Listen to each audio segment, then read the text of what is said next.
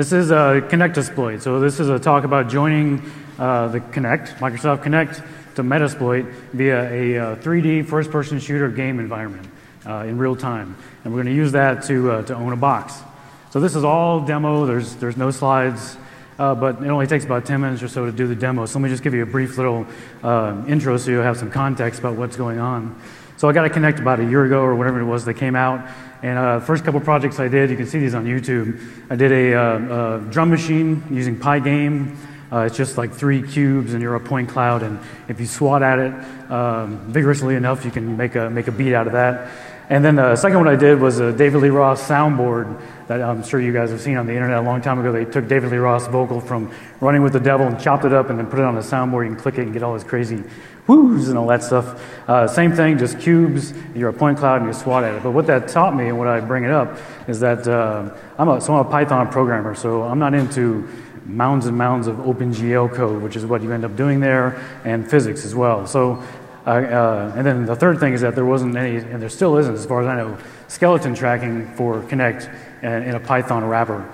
So those are the problems that stopped me from doing anything else. And then I stumbled upon Blender. So Christopher Weber did a talk at PyCon 2011 talking about Blender 2.57. Blender is a 3D game environment. Let me show you real quick. That you can use to do CGI animations, and also has a game engine. So that solves the OpenGL and physics issues and gives you a platform that you can use to create all kinds of stuff. So it's a 3D, I'm assuming you guys haven't seen Blender, so I'll just give you a brief little quick tour. 3D animation environment, and the coolest thing is that, I don't know if you can see the swap on the top there, it's telling you 60 frames a second, so it's real life, real time game engine, all driven on the back end by Python 3, nonetheless. So you should check it out. Blender.org is the site. They fostered the development of Blender by putting CGI animators and developers together, and then they make a movie with it. So there's a movie on YouTube you could watch called Sintel, S-I-N-T-E-L. It's 15-minute animation. It's great. And that's how they made, they used that combination of folks to actually make this. So, seen Blender. We still have the problem, though, of how do we get skeleton data into Python. Like I mentioned, there's no easy way to do that. So the answer to that is OS Skeleton. OS Skeleton is a program that uses the OSC protocol, Open Sound Control Protocol, to make a UDP stream of joint data. So you get this just over your local connection, or you can send it over the internet if you felt like it, a stream of all the joints that Kinect is seeing. So let me set this up. And here's just a quick little Python debug, about 10 lines or so, and it's just going to blast out everything that we see. So if this goes well, so it's initialized, looking for me, found me. If I do the pose, now we get joint data. So just like that, you got joint data in Python. Let me show you what we get, because this is what goes into Blender. So you got a variety of joints. Usually it's just elbow, hand, shoulder, knees, all that stuff. But it gives you the joint, the player number, and then you get X, Y, and Z coordinates. So now that's what we're going to stream into Blender. So let me start this up again. Let it find me, and I'm going to show you the first part of the. Come on! Oh, I think it's done. Yeah, it is done. So now we got that into Blender. The first thing I like in these displays is when they actually have a person that maps to what you're doing. So I built this using just some open source mesh stuff that's out there on the internet. This is just a human male figure. But the important thing, the thing I want to show you, is that it's complete. Let me make that bigger. It's complete down to what Blender calls an armature, which is a series of bones put together that when you move them usually in a render engine, you can make like walk cycles, poses, stuff like that. In our case, we're going to link that up to the OSC data coming in to actually get poses. So let me pull this back, and we'll demo. This guy is called Super Harmer. So it's running a little slow. It gets better. Let me do this again.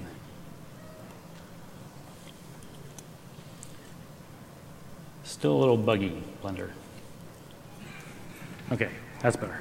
So it's real-time joint data. You can see arms are kind of the best. Legs are a little twitchy, so I don't really have them doing too much because I'm not a dancer. But you can move your arms around. The head is also a little twitchy. And then, so from the basis of and the reason I want to just show you the bone stuff in there, because that becomes the basis for gestures. So there's going to be a flex gesture later when we get into the game environment. And so that's this bone, 90 degrees to X. So you can start to recognize all kinds of gestures. So let's jump into the Kinectasploit environment. So this is Kinectasploit. It's a first-person shooter game environment. It's kind of minimalist. There's only a couple of rooms in it. We only use one room, and it's built. There was a guy on the Blender forums who built this just as kind of a first-person shooter game he was messing around with, and he gave me permission to use it, to use the background, anyways, for this demo.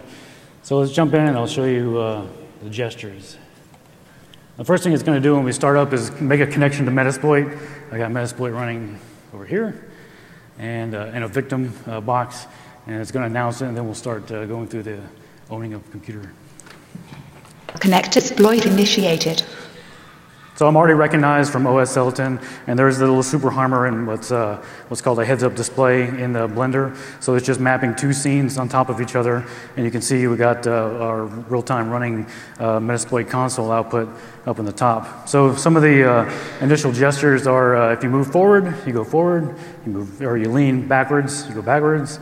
Lean to the left, you go left. Lean to the right, you go right. And then if you want to get a look around the room, you just rotate your hips. And like I said, this is a training environment, so we've got some inspirational posters on the wall here to get us a little in the mood to do some poning. The more you pwn, the more you know. And of course, the last poster, ICBM. Now you could also, this door here, you could move yourself through the door and all that. I won't go through all the rooms because this is the main room that we want to deal with. The idea would be, room equals an IP range.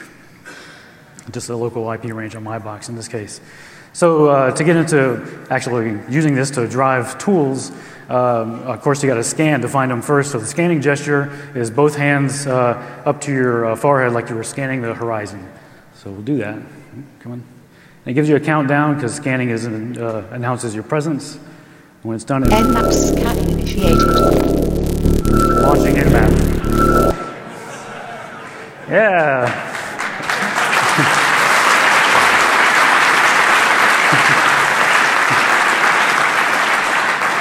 So you can see the output from Nmap up there, just right out of the Metasploit console. That was my idea, anyways, of what Nmap sounds like. It was a weird thing trying to come up with sounds for this, because what does Nmap sound like? I don't know. It sounds like that now. So these are two computers that we found, victims that we can attack. And I was talking to my daughter about this because, first-person shooter, usually it's a shooter. You have a gun that you can use to target things.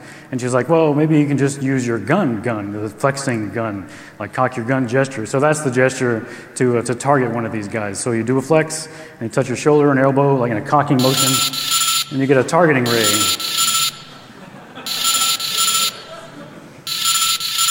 Target acquired.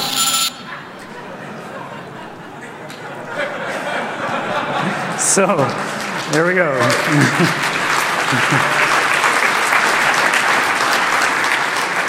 Thank you.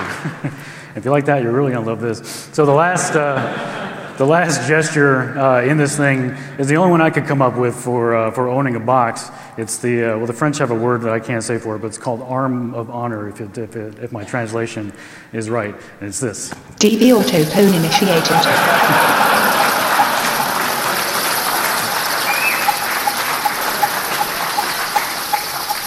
So this guy's having DB autopwn run against him, and this is my idea what DB autopwn sounds like. It's a mixture of bats and the Skype feedback sound. So I'll have to find someone who has a better idea of what that should actually sound like.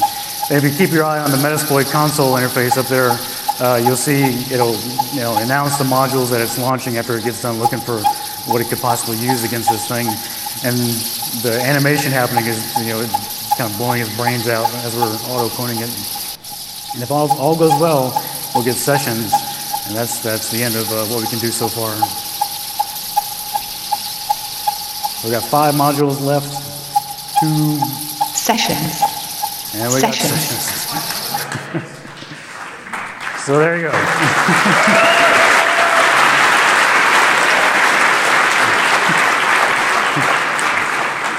Thank you. So those, I'll get out of the game and show you their actual real live sessions in Metasploit on there. But the next idea that I got for this one, this doesn't work yet, would be that you march up to this thing and then do through some gesture, maybe hopping or something, you launch yourself into the computer. That becomes a different scene than that you could use to drive, one of the interpreter sessions that you got in there.